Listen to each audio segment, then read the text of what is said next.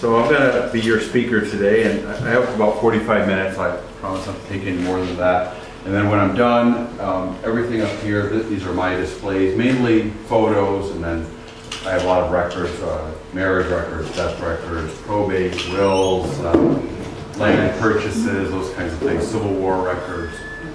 See, we have someone from the 102nd here. I have some ancestors who are in that as well. So I'm going to get started then. So what are we going to cover today? So obviously a little bit about me, since I'm your speaker. We're going to learn a little bit about me.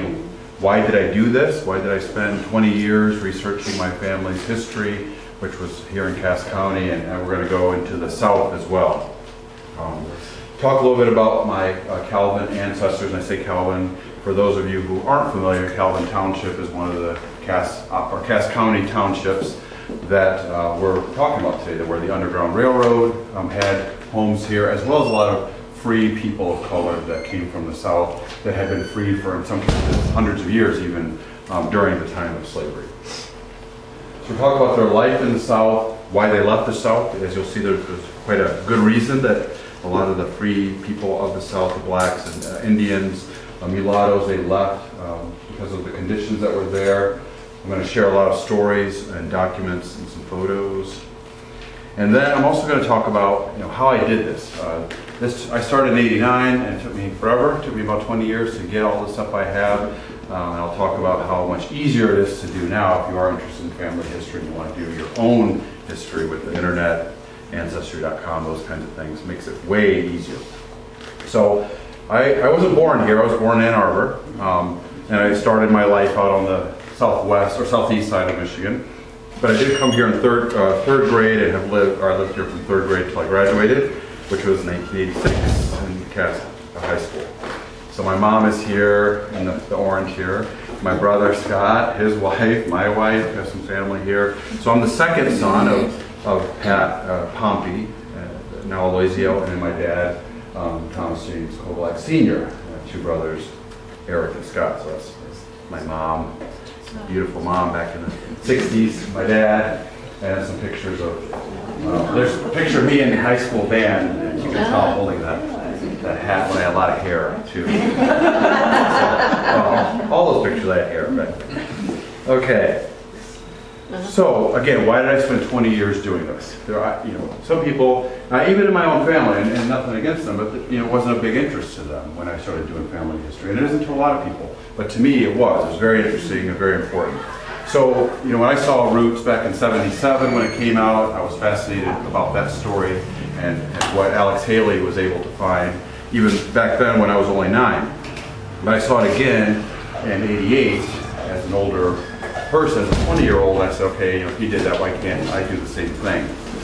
So then another thing I thought was interesting is what I say, just the uniqueness of my family. A lot of people who are in this room who are from Calvin or from that area have a very unique story as well. So even my father is from an ethnic minority in Eastern Europe. They're called the Carpatho-Rusins. They're in Slovakia, Poland, and Ukraine. So knowing what my father was, and my mom as well, her racial background, it was very interesting to me, and I wanted to find out more. So as I say here, my family on my mom's side are actually English. As you'll see, all the last names that I'm going to cover are all English last names. So that would be the white or Caucasian side, and then the American Indian side, and then African slaves as well that were brought over. Unlike, if you ask a lot of people if they have Indian ancestry, they say yes, and it's always Cherokee, right? Even though there's 500 nations of Indians in the United States, everybody's Cherokee. Well, my ancestors were not Cherokee, but see, most people probably never even heard of these tribes: Saponi, Tudelo, Tuscarora, Occaneechi. Those are tribes in Virginia, in North Carolina, that still exist to some extent. Some of them are federally recognized as well as state recognized. And you see those names: Chavis, Hunt, Oxendine, Bass, Rebel. Those are families that were here in Calvin. They're definitely Lumbee Indians. In fact, if you go to either of those websites, you look at the people who live in South Carolina, North Carolina, they look like they're right from Cass that were transplanted down there. The same exact look of people here are down in those counties as well. Plus, I just have an interest in history in general, U.S. history. I like the colonial period, antebellum period, Civil War era, so very interested in that. So another reason why I did it. I consider myself, I have a detective streak. I'm able to search through things, find the details, and as you'll see, if you look at some of the stuff I have, and this is just a fraction of what I have, I was able to find a lot of information. And I basically had an addiction. So I was telling some people at the beginning of this, before we started, I would spend 8 hours in the library all day long just going through microfilms, again, before the internet, looking for one family member on one page from 17 whatever. So can get addicted to it fairly easy, but again, as we'll talk about near the end, you don't have to spend the time that I did to get here. So I'm going to show a lot of records, and again, when it's done, have a look and see what I have. You'll probably see some names of yours in there if you're from this area.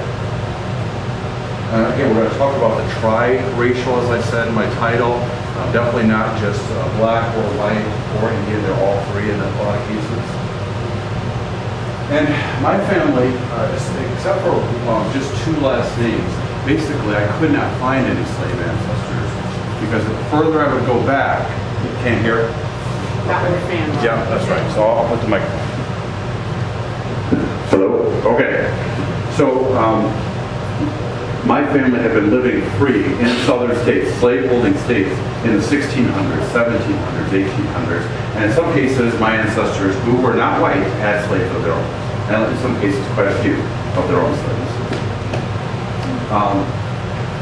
There was racial prejudice on all sides, so again, it's kind of a touchy subject, but because of the very light skin color of a lot of the people from Calvin, there was definitely racial prejudice against darker skinned people. And if you notice photos, especially from the 1800s, the people were a lot lighter than they were now in the 1800s and the 2000s, as they kept their race, the people who were in Calvin, very much like themselves.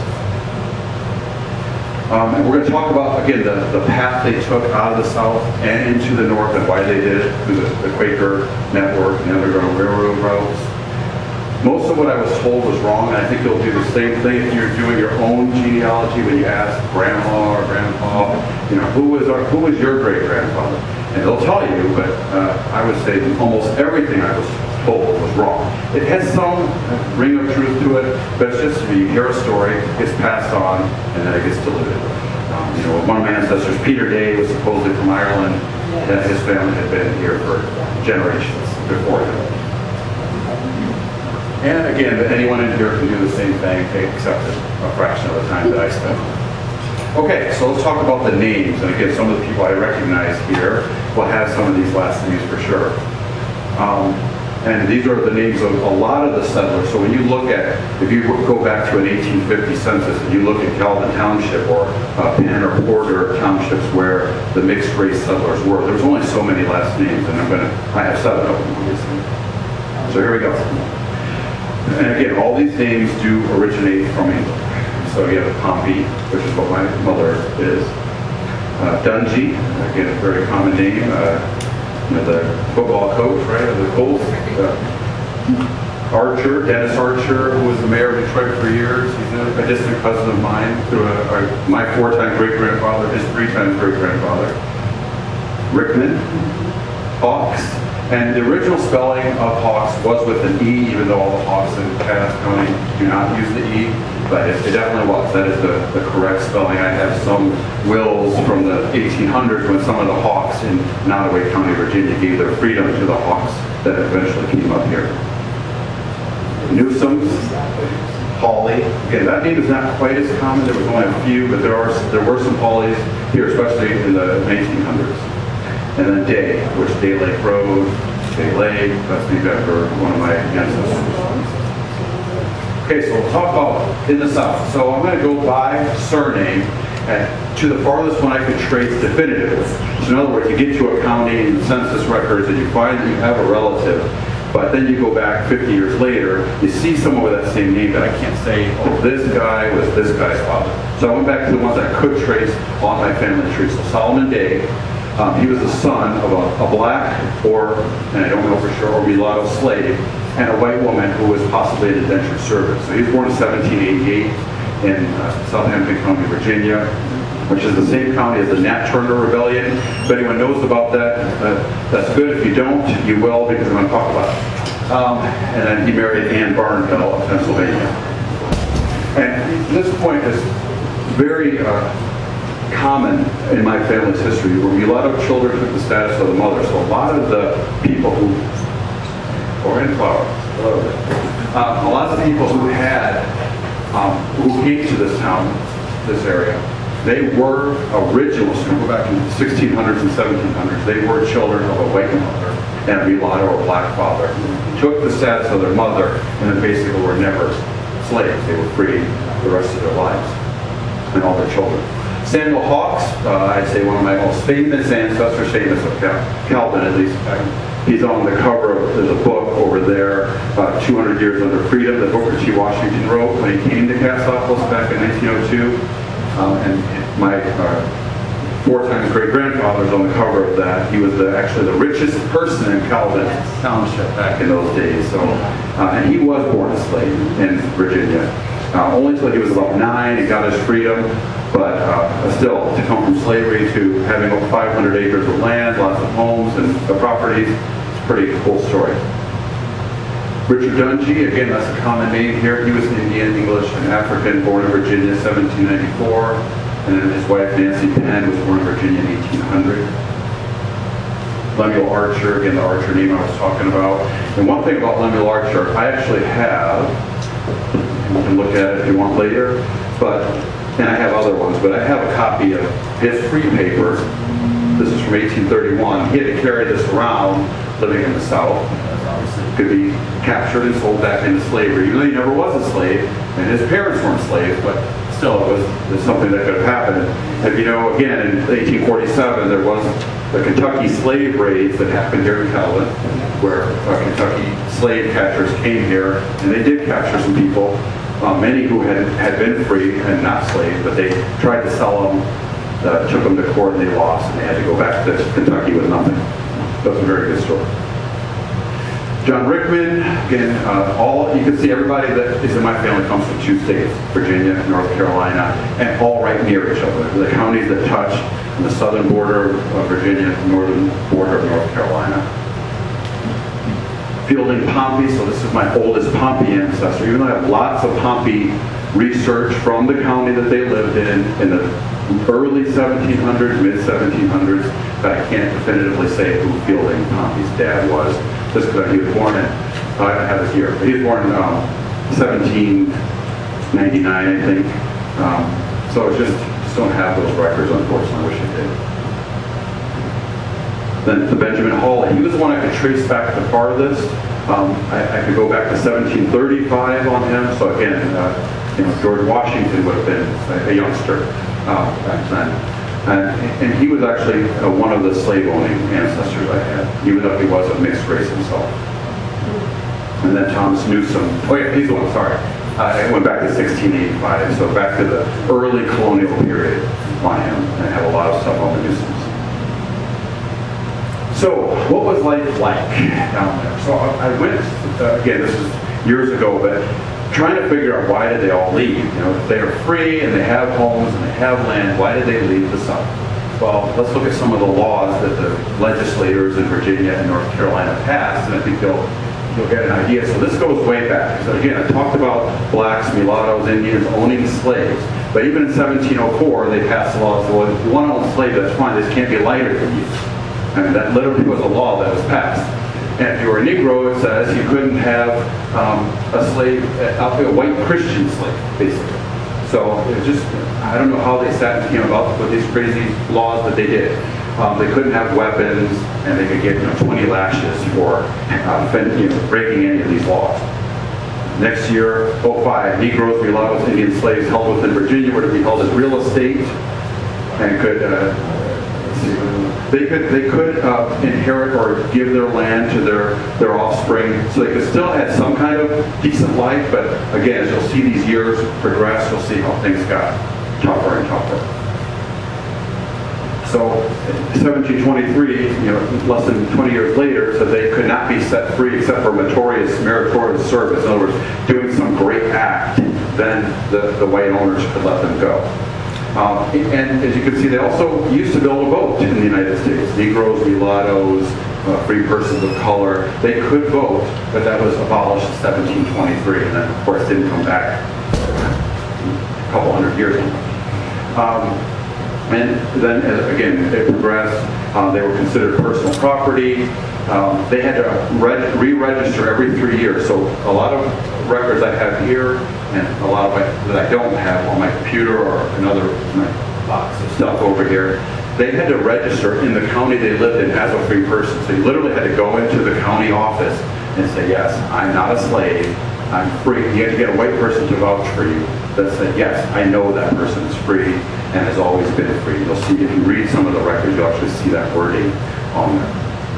So they had to carry those around with them, and as I said, even with that free paper, it was not a fail-safe. If someone decided, especially a slave catcher, said, well, I can't read anyway, that's what that paper says, and they catch you and you're a slave. You know, if you saw that movie 12 Years a Slave, you can see that guy was born free and yet was still put into slavery. So this is the free paper that I have, and this is my 4 times great-grandfather, Lemuel Archer. So it's hard to read that, but what it says here is State of North Carolina, Northampton County, March 21st, 1831. So I certify that I've known Lemuel Archer. Again, it had to be a white person who would certify that he knew them. The bearer of this certificate for several years have always understood him to be free and have every reason to believe he is. He has a wife whose name is Dolly, her name is Dorothy, and 6 children, Jessie, Tabitha, Annie, Edie, which is Edith, that's my 3 times great-grandmother, Bedford, and Lemuel Jr., that's Dennis Archer's 3 times great-grandfather. So again, they had to carry this around with them. So this record, this exists in North Carolina. They actually photocopied that for me. Obviously, I asked for it, and they said, you and 100 other people are related to this guy too. You can't have it, right? So I knew they wouldn't give it to me, but I thought I'd ask. So again, we talked about why did they leave the South. So we talked about some of those laws that were passed that made life kind of miserable for them. But then in August of 1831, in Southampton County, Virginia, there was the Nat Turner Rebellion.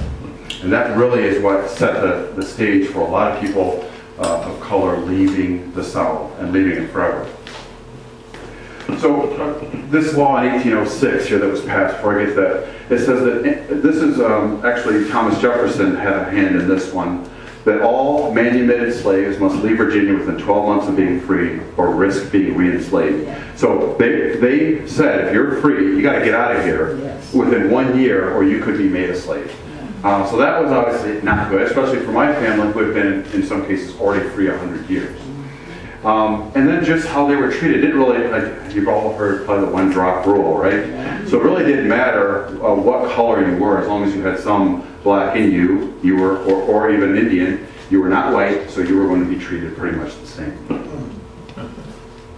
But, so August 21st through October 30th, 1831, Southampton County, which I do have ancestors from that county in that period of time. So Nat Turner, who was a slave, and then 75 others who were slaves and free, decided, and if you read the story of Nat Turner, it's actually quite fascinating. He kind of thought of himself as a prophet, and he could see signs, had got signs from God that said he needed to kill the white people in that county to get back at them, basically. And he did. They killed 60 men, women, and children. And in fact, I said, so these are some of the people who were part of the mob who were doing the murders. And Billy Artis, and you name Artis and Artist is a common name, especially back in the 1900s here in Kelvin. Thomas Heathcox and Barry Newsom. They were all hanged for murder, but Billy Thomas, they found him dead and believed he committed suicide. So after that happened, the white slave owners, the white people of that county, and all across the United States started retaliating. A lot of free black people, free mulattoes of all shades were killed, and then this really started the exodus. If you notice how the North started getting a lot of free black people or free people of color, it was after 1831. Again, some more laws that just made kind of life miserable. This was passed in 1831 after this happened. So they couldn't assemble at church, couldn't speak at church. They were forbidden to hold religious services, again, because they thought if they're having religious services, they can talk about what they're going to do the next time they want to start killing us. If there was any kind of unlawful assembly, which could be any kind of meeting, it could be considered insurrection, and those people could even be executed for that.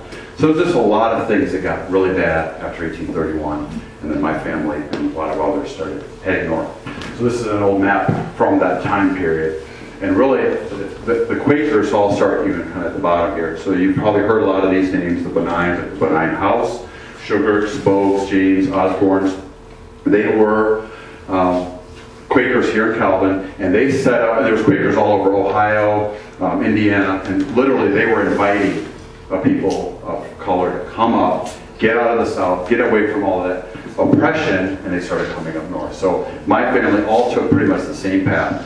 One side, or the Dungeys and the Rickmans, they went to Tennessee first, to right where Nashville is, in this area here, Sparta, Nashville. Stayed there for a while, but then on to Ohio and on to Michigan. The others went Ohio, Indiana, Michigan, or just Ohio, Michigan.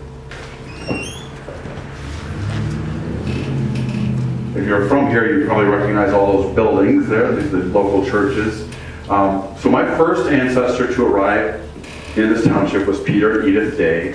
We just talked about them, Lemuel's daughter in that case. And they came here in 1849, so quite a bit before the Civil War. And so I can say, like, my mom still lives here. I live here now. As of 1 month ago, I moved here from Sacramento. But there's been someone in my family who's lived in Cass County continuously since 1849.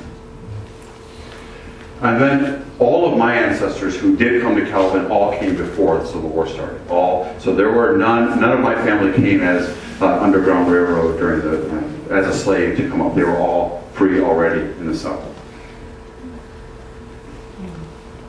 Like I said, the only slave ancestor that I could find definitively was Samuel Hawks, who was on that cover. But even he got his freedom, at least from my research, I believe about 9 years old, went to Ohio, and then came up to Michigan. As I said, the richest person in Calvin, at least back in the 1800s. So again, if you know anything about this area, my ancestors all lived on what is now Brownsville Road area, Calvin Hill. I can't think, I've been gone too long. The road off of M60 by the Benign House, turn left. What is that? Calvin. Oh, that's Calvin Center. Yeah, all right. Okay, that's right. All right. And then all those churches, if you look at the original trustees, officers, members, you'll see the Days, the Pompeys, the Dungeys, the Rickmans, the Hawks. They were all part of starting those churches. Okay, so looking at some photos, again, you'll kind of understand what I was talking about as far as like the racial makeup and just how different and very similar people look. So like these two here this is my great-grandfather and his sister, half-sister. So you have some Dungeys. There's the Samuel Hawks picture, Dungey. It's my great-grandmother when she was a little girl, and that's 1899. He was a Dungey at the top. This is Samuel Hawks again, the same person who's in that book, Booker T. Washington book. But Mortimer Jeffries here, I mean, if you see some of these people, they look almost completely white. And some of the records I have, and I'll show one, a letter that he wrote to when he was in Whitley County, Indiana, down by Fort Wayne. He actually sued the state because his kids couldn't go to school there. They were, they said, no colored kids were going to go to school there, and he sued and won and got to go. His kids got to go. The other thing, there was a couple other suits. They weren't allowed to vote. And it was because they wanted to vote Republican. And back then, Abraham Lincoln was a Republican. They wanted to vote Republican. The Democrats weren't going to let them, and they sued and they won that as well. Yes. Another bunch of pictures. Some of these pictures are over here on the table too. This is not a girl. That's my grandfather. So that's my mom's. My mom's up here. That's her dad, Casper Pompey. This is my mom's grandmother and grandfather. This is William Rickman and Elta Day. That was the same girl that was the little girl in 1899. That was both right before their death. They actually, when they got married in the early 1900s, he was 51 and she was 16. Yeah. Lucky guy, I guess. But he outlived her by about 6 months. So she died of appendix bursting, and then he was already 81, and maybe he just gave up. I don't know. This is a wonderful picture I have. This is my grandfather in here, and his parents. So Casper Pompey, and then Richard Pompey, and Libby Pompey, whose last name was Gilbert. And then this is her twin brothers. And they are identical twins, and I actually have the original picture, not a copy, but the original picture of that here. And they died right after that picture was taken, and so did she. That was during the Spanish flu, during the World War I period. In fact, I actually have a photocopy of a handwritten letter that she wrote, 6 pages long. Very interesting reading about the life here at Calvin. It's actually hilarious if you read it, and you can when you're done. But all three died around that time, as did a lot of people, as you know, a huge percentage of the global population. Now again, I know you can't see any of these things, but I do have samples of those here. Those are newspaper articles from the Cassopolis Vigilant, and they're, again, I think they're pretty funny. Here's one from 1888, August 14th, 1888. So Samuel Hawks, the guy I showed you the picture, he says, Samuel Hawks has bought a new top buggy from French and Hayden of Cassopolis. I will say to some of the widows to keep a sharp lookout for the new buggy containing Samuel Hawks, for he will surely be around to pay you a visit soon.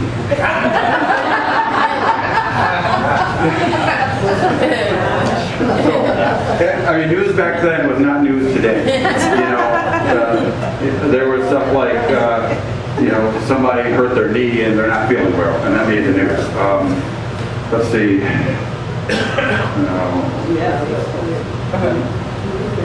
Atkinson's baler has been here this past week baling hay at the barn of Samuel Hawks.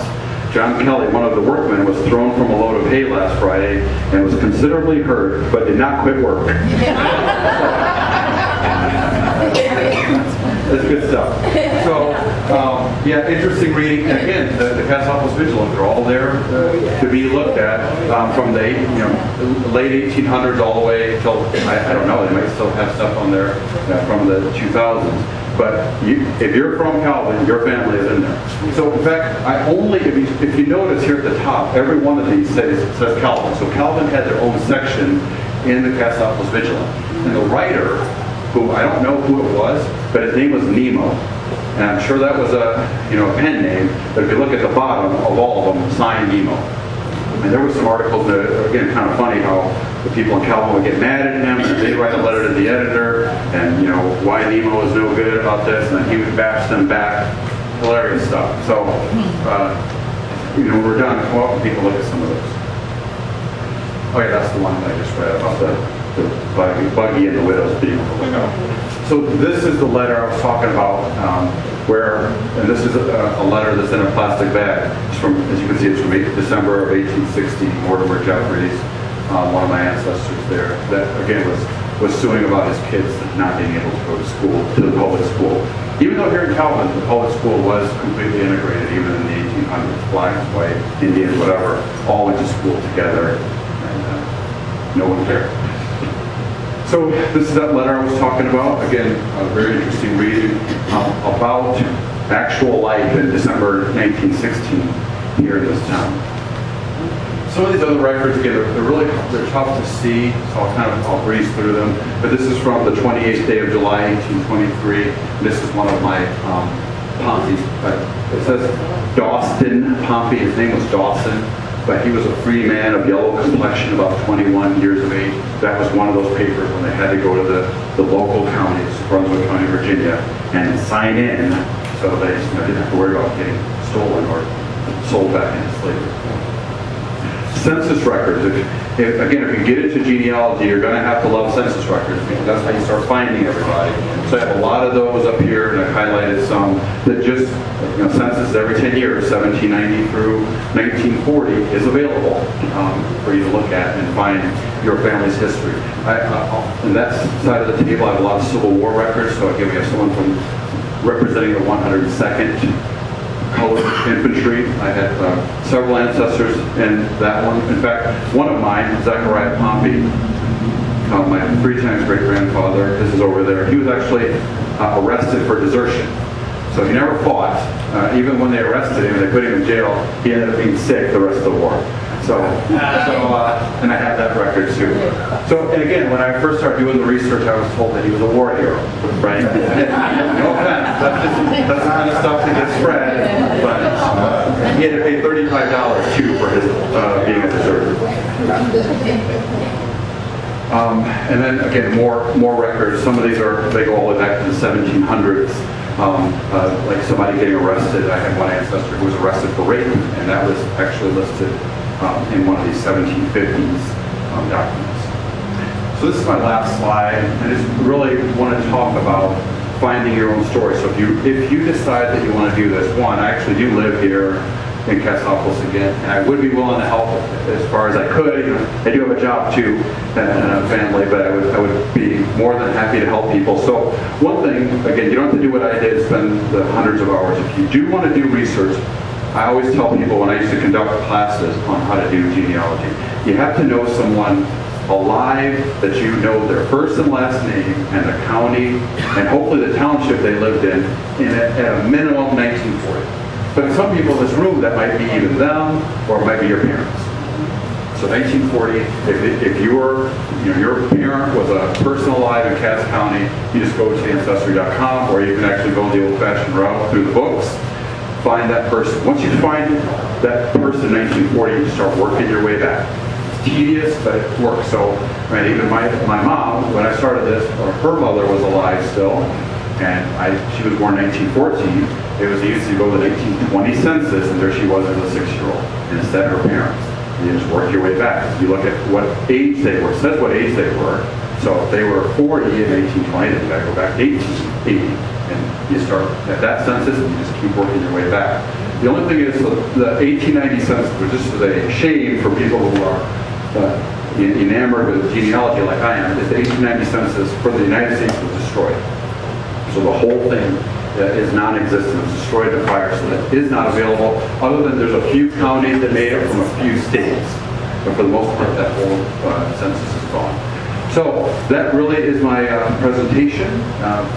Again, if you have any questions, I'll be glad to answer them now, or again, you can come up and take a look at my stuff, and I'm going to move these tables out a little bit so I can stand and answer questions as well.